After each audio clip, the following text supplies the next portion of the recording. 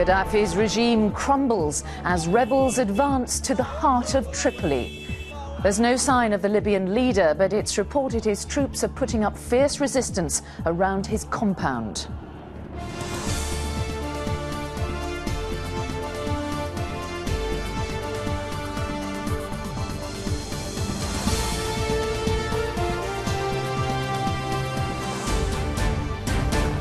This is the ITV News with Mary Nightingale.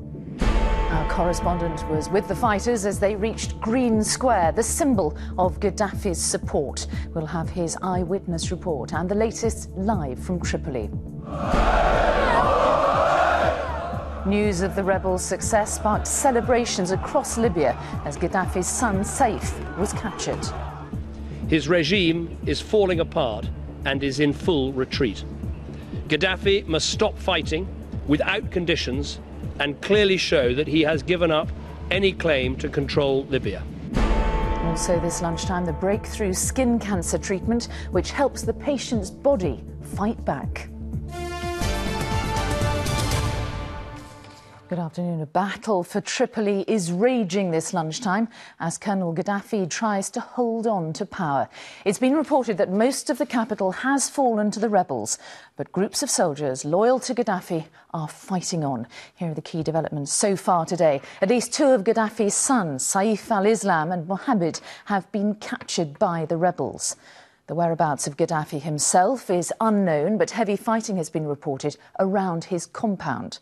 Speaking today, the Prime Minister, David Cameron, urged the dictator to stop the fighting and called for a swift handover of power. Well, we will be live in Tripoli with our correspondent in just a moment. But first, Emily Morgan has the story.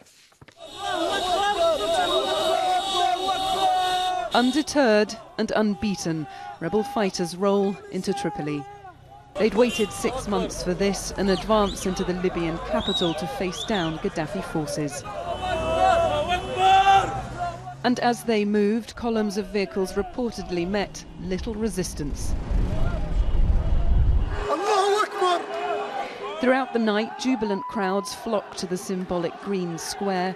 Once the scene of pro-Gaddafi rallies, it erupted to the sounds of celebratory gunfire and car horns.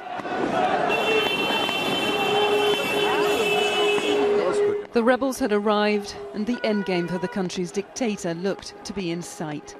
Any hope that forces loyal to Colonel Gaddafi would melt away, though, swiftly receded. Heavy fighting is now reported at his compound, and his son Kamis is said to be leading forces into the centre of the city. One eyewitness injured last night says the situation is extremely volatile. There are snipers around on the roofs. One shot me. We're 26 floors up. I can look down and I see people on other buildings. So it's dangerous in that sense. But there's not a lot of people outside. In the rebel stronghold city of Benghazi, scenes of a different nature. Thousands crammed into the main square as news came through that the rebels had entered Tripoli. And in Misrata, the town where some of the fiercest fighting took place, there were similar celebrations.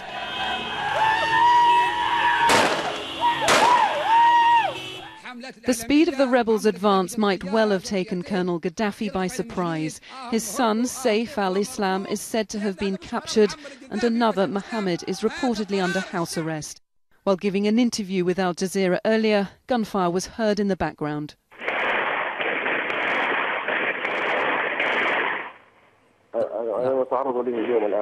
I'm being attacked right now.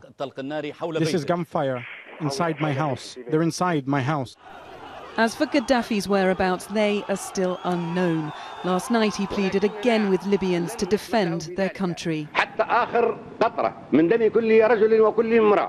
How long he can cling on in Libya is now a question few can answer.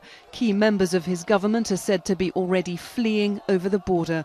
The situation there is as unpredictable as it is precarious. Emily Morgan, ITV News.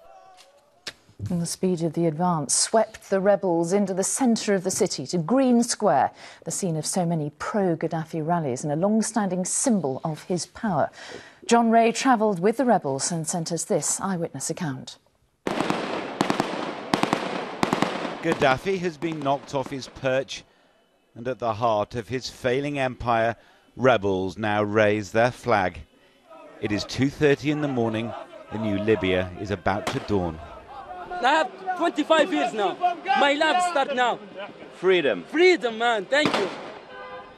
This is where Libya's uprising began 6 months ago, and this is where it has ended tonight. Tripoli's first taste of freedom for decades is intoxicating. It's a very great feeling. I don't know how to express myself, but I can say to everybody who is free in the world that Libya is free finally, and she's back for her sons after 42 years of kidnapping. It's wonderful. Ali Ashur is a student who left Tripoli to join the rebel soldiers and to fight his way home. Do you know where Gaddafi is now? Do you care where he is now? I don't care where he is. You don't care? I don't want to know where he is because already I feel free. So this is the most important thing. But already the crowds are beginning to thin. The mood of celebration turns to tension. These are regime men being rounded up, while weary rebels warn us government soldiers are coming. So the old Libya has not yet given way to the new.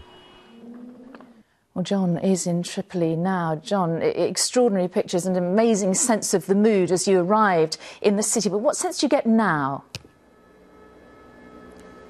Well, if you're asking me, forgive me, Mary, the line is bad, but if you're asking me to sort of talk about what happened when we arrived this morning, what was remarkable, as far as I could see, was the fact that the celebrations were quite subdued, quite low-key, and I think in part that was because many of the people here can't quite bring themselves to believe that Gaddafi is finished, and in part, as we've seen to be true, the fact that although the colonel may be almost consigned to history, his forces certainly are not. As we drove into this capital, we met checkpoint after checkpoint of local residents who were taking up arms, I think just to protect their own neighbourhoods. Everybody seemed to have a gun, and if they didn't have a gun, they had a big knife. They were all very welcoming to the Western media, who I think they think played a big part in what's been happening here.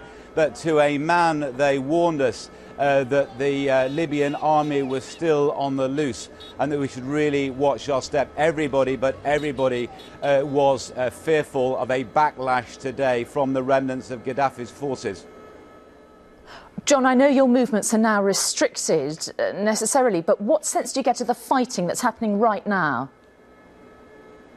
You're right, it is difficult to give you the bigger picture from my confinement in this hotel. We did try to go out this morning, but we were stopped at the gate by a group of armed gunmen who are still loyal to Gaddafi, and I am within a part of the city which is clearly still under his regime's control. Just down the behind me here, green flags are still flying. We have heard sporadically this morning gunfire, some explosions. The leader's compound is just down the road. What I can't tell you, though, is whether this is part of some kind of concerted plan by the regime's forces or just a last hurrah, if you like. I suspect the latter. All right, for the moment, John, thank you. Well, the rebels' advance into Tripoli sparked celebrations right across Libya. The swift progress was in contrast to the long months of fighting which led up to the breakthrough.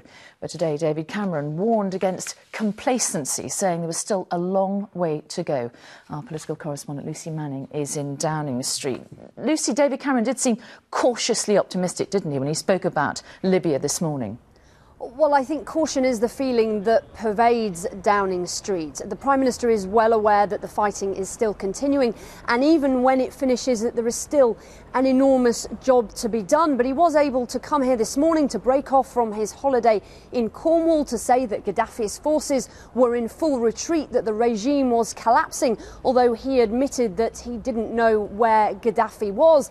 And I asked him whether this was, in essence, going to be mission accomplished. He certainly wouldn't go that far, saying that there was still a lot of work to be done, difficult days ahead, but there was still some optimism in his final words. This has not been our revolution, but we can be proud that we have played our part. There will undoubtedly be difficult days ahead. No transition is ever smooth or easy. But today, the Arab Spring is a step further away